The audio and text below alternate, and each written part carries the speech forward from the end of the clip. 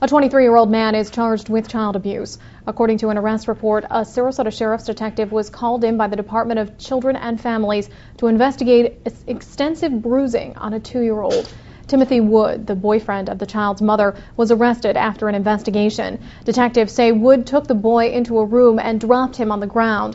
A forensic medical exam showed the child suffered linear bruising over several areas of his body, including his face, the right side of his body, and his back.